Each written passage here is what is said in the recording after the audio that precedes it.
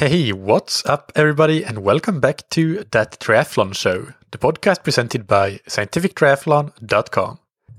I'm your host, Michael, and this episode is Q&A number 63. Before we get into today's questions, big thanks as usual to our sponsors. First, we have Precision Hydration that you can find on precisionhydration.com. Precision Hydration make electrolyte products in various different sodium and electrolyte concentrations so that you can match the right product to your individual sweat sodium content. Because the thing is that there are great individual variances in how much sodium you lose in your sweat compared to how much your body loses in his or her sweat. So somebody might be losing up to 2,000 milligrams per liter, and somebody else might be as lower than 500 or even down towards 200 milligrams. So almost a tenfold variation there between individual to individual. And if you are somebody who loses a lot in particular, then that's a reason to go and check out Precision Hydration and find out more about how electrolyte supplementation during training and racing can help you perform better. You can try your first box or tube of electrolytes for free with the promo code THATTRIATHLONSHOW, all one word, on precisionhydration.com. And big thanks to Roka that you can find on roka.com.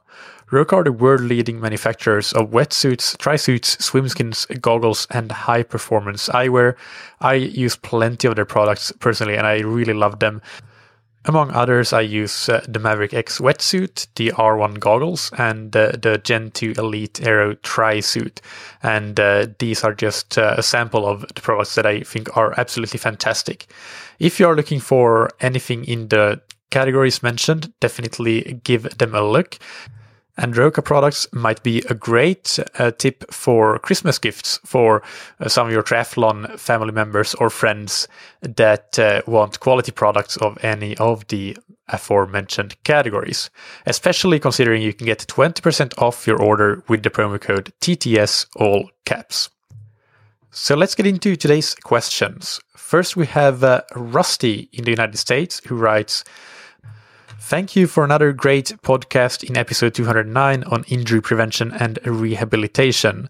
I was thinking about trying to eat roughly 2 grams of protein per 1 kilogram of body weight, as James mentioned in the interview. At 75 kilograms, that would be 150 grams of protein per day. If we can only absorb around 30 grams of protein per meal, that would be 5 meals a day with 30 grams of protein per meal. That seems difficult to obtain. Also, how much does training load affect that protein requirement, as I personally train around 10 hours per week? Keep up the great work." All right, thank you for your question, Rusty. This is a great question. The first angle that I want to tackle this from is to discover how much protein can we actually use in a single meal. And I'm going to cite a study here, a recent one from one of the foremost experts in the field, which is Brad Schoenfeld in 2018, who published a study called, or a review called "How Much Protein Can the Body Use in a Single Meal for Muscle Building? Implications for Daily Protein Distribution." I will link to this in the episode description, of course. And in this study, the purpose was to review the literature and determine if there is an upper threshold for protein intake per meal. And then based on that, they wanted to draw any relevant conclusions for guidelines for per meal protein distribution to optimize lean tissue building. And what they say here, conclude in the study, is that based on the current evidence, to maximize anabolism, one should consume protein at a target intake of 0.4 grams per kilogram per meal across a minimum of 4 meals in order to reach a minimum of 1.6 grams per kilogram body weight per day. Using the upper daily intake of 2.2 grams per kilogram per day reported in the literature spread out over the same 4 meals would necessitate a maximum of 0.55 grams per kilogram body weight per meal. They also write here that while research shows that consumption of higher protein doses, in other words, larger than 20 grams, results in greater amino acid oxidation, evidence indicates that this is not the fate for all the additional ingested amino acids, as some are utilized for tissue building purposes. Further research is nevertheless needed to quantify a specific upper threshold for per meal protein intake. So to comment here, just what they summarized here in the study, we don't really know exactly what the upper limit is. We know that if we go higher than 20 grams, we won't use all the additional protein for tissue building necessarily, but we'll still use a fair amount of it. So that leads us to the situation that yes, some of the protein content, if you intake, let's say 40 grams per meal, is not going to be used for tissue building, at least probably it will not, but you will still have more protein available for tissue building if you intake 40 grams in a meal compared to 20 grams in a meal. And an important thing to mention in this context that is mentioned in the review, I won't read the passage, but just my summary of it, what kind of protein you consume does matter here. For example, they mention an example of cooked egg protein having an absorption rate of 3 grams per hour.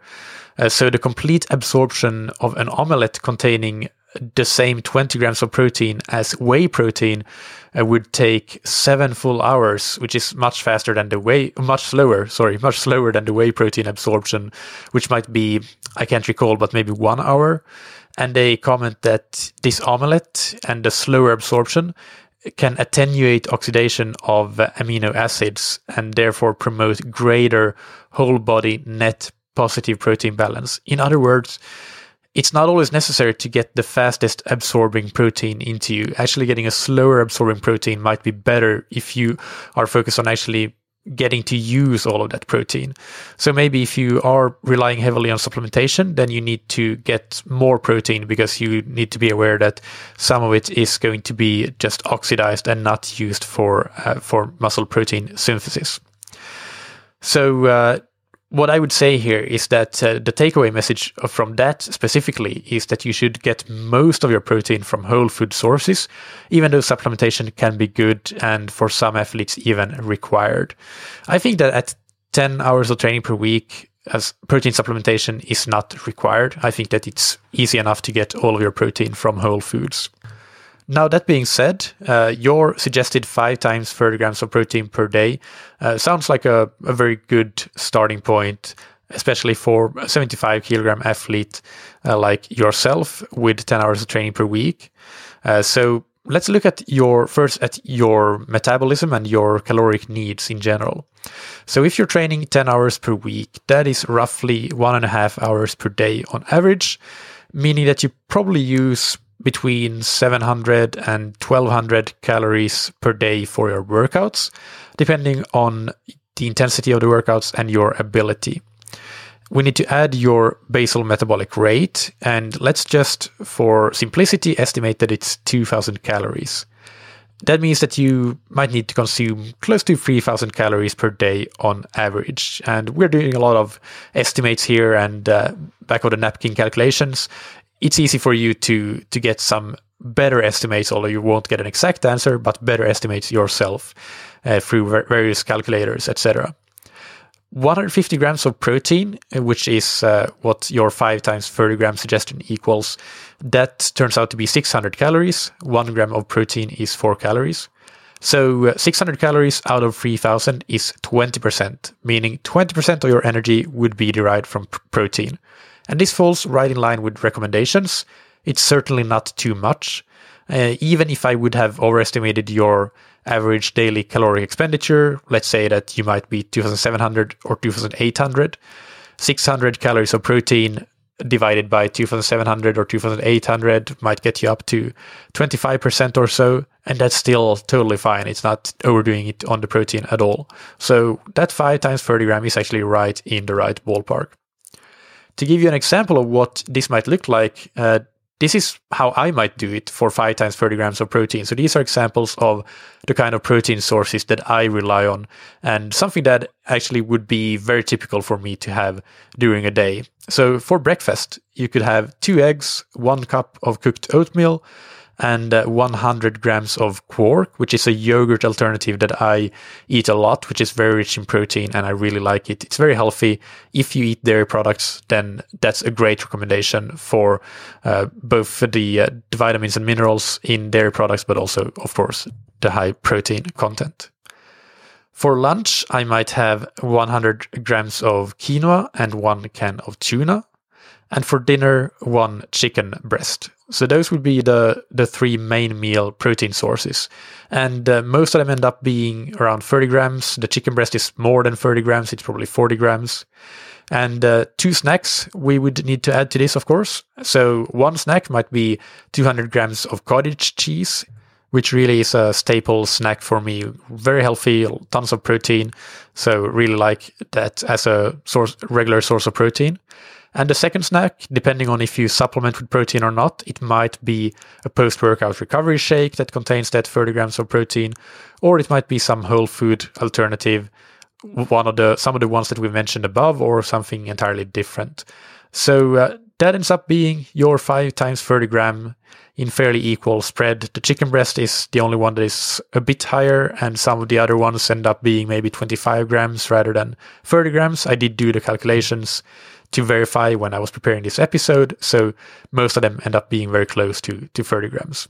There are, of course, many, many, many ways, and this is just one example of countless for how to get your 30 grams of protein. You don't have to eat meat or dairy or even fish to get your protein content. There are great sources of protein like quinoa, lentils, beans, peas, and oatmeal that contain significant amounts of protein outside of meat, dairy, and fish. So yeah, it's quite possible even for vegetarians and vegans to get the right amount of protein. Training load does have an impact on how much protein you should consume, because unless you want to gain or lose weight, you need to balance the energy equation. Calories in should equal calories out. So if your training load is significantly smaller, let's say that your average daily target of calories might be 2,400 calories to stay in energy balance, then actually at that level, you could still maintain the same 2 grams per kilogram of body weight. That would still be the same 600 calories. And what you do then is simply to reduce the amounts of calories you get from fats and carbohydrates to compensate, which is okay to do. So maybe instead of having around 5 to 6 grams of carbohydrates per kilogram body weight per day, you go down to 3 to 4 grams per carbs per kilogram body weight per day. And the 4 grams, as an example, would mean 300 grams of carbohydrates, and that would mean 1,200 calories. 1 gram of carbohydrate equals 4 calories. So you would get 50% of your energy from carbs, 25% from protein, and then the rest, 25% from fat. But of course, protein needs, they decrease with the decreased training load. So you don't necessarily have to be at 2 grams per kilogram if you are training much less. Let's say if you're training 6 to 7 hours per week, you would probably be perfectly fine on 1.5 grams of protein per kilogram body weight. I don't see any reason why that wouldn't be enough. Let's do one more example here, and let's use a female athlete with even lower caloric needs. Let's say that this athlete is training for 1 hour per day, so perhaps their caloric goal is 2,000 calories per day. If this athlete weighs 50 kilograms, then 2 grams per kilogram body weight is actually a very realistic target, because that's still just 100 grams of protein, equaling 400 calories from protein, which is 20% of their 2,000 calories per day, which they could get, for example, in 4 servings of 25 grams of protein. If, on the other hand, we're dealing with a heavier athlete, let's say their weight is 65 kilograms, then we can go to, for example, 125 grams of protein for the day, which equals 500 calories from protein, which is 25% of their daily caloric needs, which is still very realistic. And they end up getting 1.9 grams per kilogram body weight, despite, again, this overall caloric need being down to 2,000 calories, so significantly lower than what your caloric need would be, Rusty, at training 10 hours per week, and a 75 kilogram male on top of that. And going back to the example here, this 65 kilogram female athlete having 125 grams of protein per day, equaling 500 calories from protein. They still have 1500 calories to make use of for carbohydrate and fat. There are no super big carbohydrate needs at this low training volume, so it's very easy to complete the daily menu as we did above, because simply you don't need any more than 3 to 4 grams of carbohydrate per kilogram body weight. So it's very easy to complete that menu and get a nice, balanced, healthy diet. So to sum up, it really isn't that difficult, but it may be a big change in your normal nutrition habits.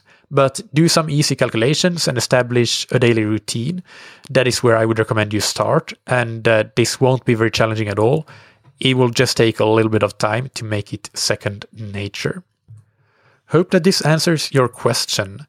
The second question for today is from Petri in Finland, who writes, what equipment is it worth getting for home-based strength and conditioning, and what exercises are worth doing at home? I use your strength training plan, but I don't have time to go to the gym 2 times per week. So far, I have gone to the gym when I can, and at home I have done the core stability and plyometric exercises once per week. There is a second part of the question, but I'll answer this part first. So thank you, Petri, for your question. This is a really good question and very relevant for anybody using my or other strength and conditioning plans, but that may not have the ability or the possibility to go to the gym as often as they would like. The good news here is that it's very possible to make a very effective home-based strength and conditioning routine with quite minimalistic equipment, really. The first thing that you should get are some kettlebells. Ideally, I would recommend getting 4 kettlebells of 4 kilograms, 8 kilograms, 12 kilograms, and 16 kilograms. But if you were to choose only 2, then I would go for 8 kilograms and 12 kilograms, and that would be really good, a really good starting point at least. The second piece of equipment that I really recommend is the stability ball. That is a very versatile piece of equipment for a variety of different kinds of exercises. And the third one is elastic bands of a few different resistances. Usually you get like a package with a light, medium, and a hard band, and it might cost you 10 to 20 euros, not more than that. So it's very affordable, and you get 3 different bands to use for different exercises. Again, these are great versatile pieces of equipment that you can use for a lot of different exercises to make them more effective. Then a yoga mat or something similar, a mat to do the workouts on, obviously, is pretty important. And I would also say a foam roller, because we're talking strength and conditioning. So the foam rolling would be part of that conditioning. I would say that that's something that is worth getting for sure, even if it's not a mandatory part of the strength training plan. But I do recommend using a foam roller a bit during the warm-up. If you are on a budget, then I would make some space to train in front of a mirror that you already have at home, at least for those exercises that require it, which would mostly be the exercises that you do with kettlebells, like goblet squats and kettlebell swings, etc. But if you prefer, and if you have the budget and the space, then a bonus piece of equipment worth investing in would be a tall mirror, so that you can set it up in your strength training area of your house or apartment, and then you can watch yourself and check your form. And that's it. You could get more stuff that wouldn't be very expensive at all or take up a lot of space, but there's no need. I would say that these are really the essentials. So it's not a whole lot, and probably you already have half of these things anyway, like a yoga mat or strength training mat and a foam roller. I think very few triathletes don't already have these things at home, and even stability balls and bands are very common in triathletes' homes. So I think that the kettlebells and the mirror are the 2 main things that you might want to invest in. And as for the second question about what exercises to do at home, you can adapt any exercise really for home use as long as you have kettlebells. So actually, I would advise you to consider that if you can't get to the gym very regularly, then it might be worth investing in those 4 kettlebells that I mentioned, so that you have a few different weights or several different weights to optimize your home gym environment. Because then what you might be able to do is to just cancel your gym membership and you will be saving money. You will have that initial startup investment of the kettlebells and a mirror maybe and some other equipment. But after that, after a few months, you will be breaking even and then saving money every month. So that might be worth considering, because if you can be more consistent with your strength training at home, then you really have everything you need to get 80% or more of the benefits of going to the gym. The one thing that I would say is that if you are to do this, then the mirror really is an essential piece of equipment. You can't skip the mirror in this case. If you are going to go to the gym every now and then you might get by with not getting a mirror, because you can always check your form when you are going to the gym to do your gym workouts. But if you're going to be doing only home-based strength training, then you really should have that mirror, because form is so essential to getting the most out of your strength training. So you have to be able to review your form regularly, even if it's not every single workout. So unless you get that mirror at home, then I would say that you should keep going to the gym every now and then to have the ability to check your form in the mirror that most gyms have. As for how to adjust what exercises to do and how to adjust a gym-based plan to a home-based plan, let's take my strength training plan that you are already using as an example. And what I'll do here is to just list the exercises included in the first workout of the plan, and I'll tell you how to adjust them for your home environment. If they need adjustment, some of them won't need any adjustment at all. They will just be the same. So we have two parts of the workout. We have a core training set and we have a weightlifting set. So in the weightlifting set, which is sort of, you might call it the main set of the workout, we have in this exercise the barbell squat, and that can be replaced by the goblet squat with kettlebells. We have the Romanian deadlift, which can be replaced with kettlebell swings. And we have the lat pull down, which can be replaced with a kettlebell row. So what we have done here is that we have three main movements. We have the squat, we have the hinge, and we have the pull. And we have replaced them with exercises that are also a squat, a hinge, and a pull, but using kettlebells instead of the barbell or the lat pull down bar that we would be using in the gym. So we're still training the same movements, the same main movement patterns and the same main muscle groups, just in slightly different ways. In the core training set, the exercises we have there includes the stability ball, Spider-Man plank that works on anti-rotation and anti-extension. We have the side plank with leg raises, and that movement works on anti-flexion and your adductors. And for this one, you may use your bands, but you also can get away with not using your bands. So either way, whatever is challenging enough for you. Then we have the single leg glute bridge, and for that one, you may choose to use the stability ball or not. And that's an exercise that works on your glutes and your posterior chain activation, and also on anti-extension. And finally, the final set here final exercise is the crab walk, which does use bands. So in this one, you have to use bands. In all the other ones, you had to use the stability ball in the Spider-Man plank, but the two other exercises, you could use bands or a stability ball, but you could also choose to do them without equipment.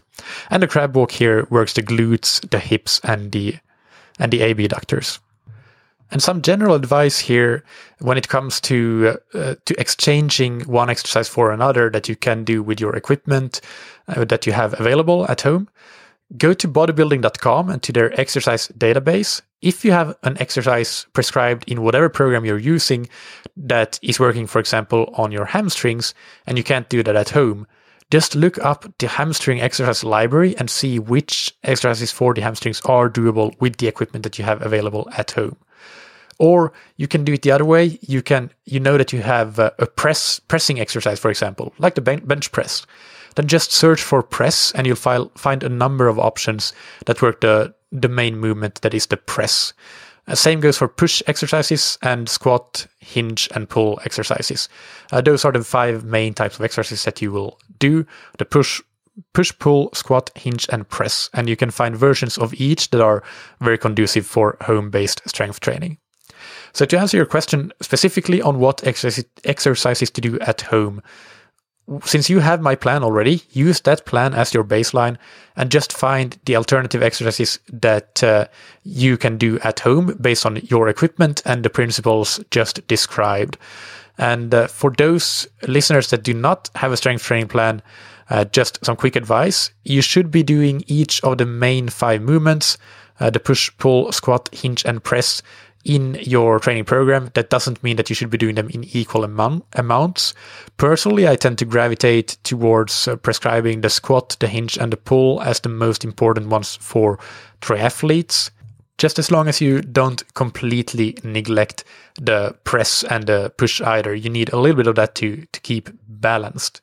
And then you need some core exercises that target anti-extension, anti-rotation, and anti-flexion, and probably also some posterior chain activation exercises.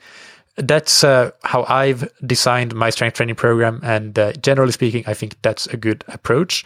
My strong recommendation is that unless you already have a coach that prescribes strength and conditioning for you, then get a well thought out strength and conditioning plan and adjust as needed using the principles above and the recommended equipment for your home-based strength training. The second question that Petri has is, what are your 5 most essential books for the self-coached triathlete? So this was a fun question as it allowed me to first make a list and then go back and compare to episode 125 that I recorded over 1.5 years ago, which is called Top 10 Books, Blogs and Resources for Triathletes. And I'll link to that obviously in the episode description. Note that those resources were my favorite resources, so it's a slightly different perspective than this question because Petri asked about the most essential books for the self-coached athlete. So there is a strong overlap, but it's a slightly different perspective. And the books that I would recommend for the self-coached athlete are The Triathlete's Training Bible by Joe Friel.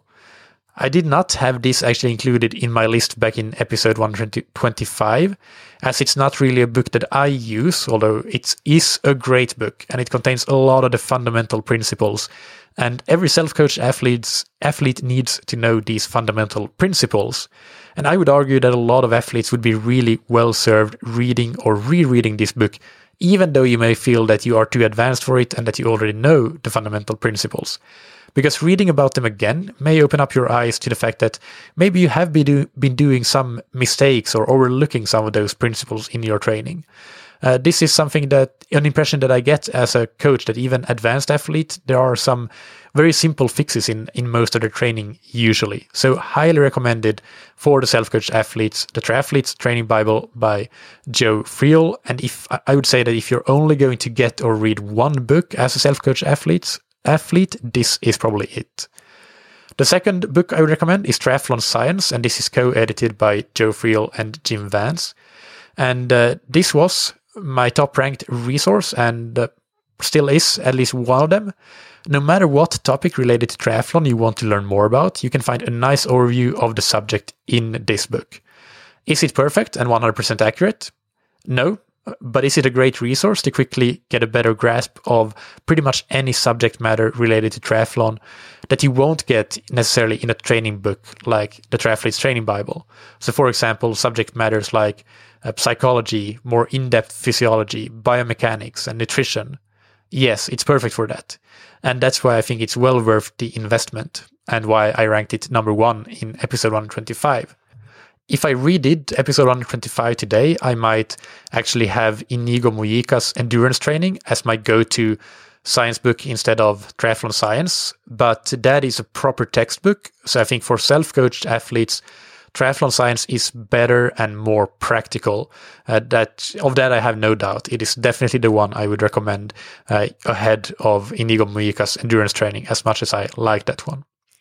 The third book is the Swim Smooth book. And this is really great and does a great job of balancing out 3 important aspects of swim training for triathletes: the technique component, the training/fitness component, and the open water swimming component. This book has tons of great photos and illustrations for swimming drills, for example, and in particular for anybody for whom the swim is an area of improvement. I would say that you have to get this book. This is really, really a great resource. And I ranked it number 2 in episode 125. So that goes to show that it's a book that I really value highly. The 4th book I would recommend is The Endurance Diet by Matt Fitzgerald. If you are to get a book on nutrition, this is the one book I would recommend. It does a great job of combining practical and scientific information. It never gets too technical. It always keeps the advice simple and actionable. And I am absolutely convinced that this book has completely changed the trajectory of countless of endurance athletes' careers by helping them getting the basics of nutrition right, which really is what 95% of us need. It's not about advanced strategies, it's about getting the basics right. And for that reason, I ranked this book number 3 in episode 125. And the 5th book I would recommend, it's a hard choice between 2 books, between How Bad Do You Want It by Matt Fitzgerald and Endure by Alex Hutchinson. Both are great books on the mental side of things, but I probably would have to give the nod to How Bad Do You Want It, because I think it's slightly more practical and filled with advice, whereas Endure is my favorite book just as an enjoyable read that still packs a ton of information, but perhaps it is slightly less practical and actionable. So I would say get both, but if you get one and you're looking for a book that will help you implement some changes and improve you as an athlete, then I would probably say get How Bad Do You Want It by Matt Fitzgerald. It still has a great story element to it, so it is a very enjoyable read, but it's split into different chapters that each basically ending in one particular piece of advice, which is something that Endure doesn't quite do as well. So both are great books, but again, How Bad Do You Want It by Matt Fitzgerald is probably the one that I would have here. And that book also ranked number 3 in episode 125, by the way, because I actually cheated and put 3 Matt Fitzgerald books on that spot. And Endure I ranked as number 4 in episode 125. So that's it. Thank you for your questions, Petri, and hope that this helps you and others. The final question for today is from Steve in the United States, who writes, I was involved in an old bike accident 3 months ago. 4 out of 6 got hurt. I had 10 broken bones, all in the upper right side of my body.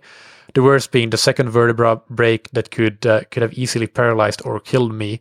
I am now recovered, except the continuing work to rehabilitate my shoulder muscles. Even though I was able to walk briskly within 3 weeks of my accident, and now I'm able to be on my bike outside or trainer, I had noticed that I have lost so much muscle.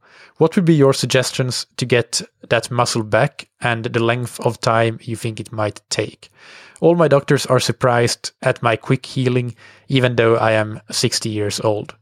Love your podcast and often get great ideas from it. Thanks. So, Steve, I am really sorry to hear about your crash, but I am glad that you are, given the circumstances, all right. So I'm bringing this question to the front of the queue. It came in quite recently, but I want to answer it right away, because this is important for not just you, but for anybody writing in with these kinds of questions. I cannot really say much else than you need to work with your doctor and your physical therapist and any other members of your support network and have them guide you through the injury rehabilitation process. That's not something that anybody can do really without seeing you in person and assessing you in person. And second, the medical doctors and physiotherapists are the ones that have the expertise to advise you here. I'm a coach. I'm not a doctor. I'm not a physiotherapist. So even if I could see you in person, my advice would still be to go and see a good medical doctor and a good physical therapist and follow their advice. But I have a couple of comments for you to get a general idea of the rehabilitation from injury process. Definitely go back and listen to last week's interview, episode 209, Injury Prevention and Rehabilitation, with James Debenham that we already mentioned earlier in this episode. That was a great interview with content from somebody who is an actual expert in this area. James was super knowledgeable and also great at expressing and explaining the information that he covered. So go back and listen to that one. And some general information about how long it will take to regain muscle mass. Traditionally, we have been taught that muscle hypertrophy might take actually up to 6 to 8 weeks before we can first start to see hypertrophy in an individual. That is what the NSCA, the National Strength and Conditioning Association, typically teaches. But these days, there are some studies that have shown that muscle hypertrophy can start to occur as early as after 2 resistance training sessions. So, for example, a study by Jason De Freitas and colleagues in the European Journal of Applied Physiology measured the hypertrophy of the thigh muscles of 25 healthy sedentary men each week over an 8-week resistance training program, and they found a 3.5% increase in the cross-sectional area of the muscle after just 1 week of training. And across that 8-week program, the hypertrophy continued each week, so that at the end of week 8, the cross-sectional area of the muscle had increased by almost 10%. And important to note here is that the actual strength of the muscles increased much more than the size or mass of the muscles. So at the end of week 8, compared to the 10% size increase, there was a 23% increase in strength just from the neuromuscular improvements that took place. Since you have been out of action for 3 months, or not completely out of action, but it's 3 months since your injury, you may have lost slightly more muscle than that you can rebuild it 100% in 8 weeks. But I think that after 8 weeks, if you haven't started a resistance training program already, if you start to do a focused resistance training program designed by a knowledgeable physiotherapist, then after 8 weeks, I think you will be fairly close to where you were before, assuming, again, that program is good and well designed. So I hope that this helps as some general information, and again, go and trust the advice of your medical doctor, physical therapist, and the rest of your support network. And I really hope that you recover quickly and recover well. That wraps it up for this week's Q&A. You will have plenty of links in the episode description. All the other episodes and books and stuff that have been mentioned will be there. Keep sending in questions for these Q&A episodes to michael@scientifictriathlon.com, and that's Michael with a K. And if you enjoy the content that you get from the podcast, then be sure to check out our website, scientifictriathlon.com.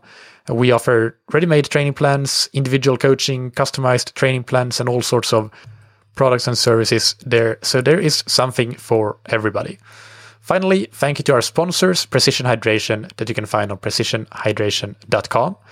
Go and get a free hydration plan to help you get through your next race on precisionhydration.com, and get your first box or tube of electrolytes for free with the promo code ThatTriathlonShow, all one word, all caps. And thank you to Roka for sponsoring the podcast. You can find them on roka.com. Check out their wetsuits, tri-suits, swimskins, goggles, and high-performance eyewear, and use the promo code TTS to get 20% off your entire order. Thank you, as always, for listening. Keep training smart and keep loving triathlon.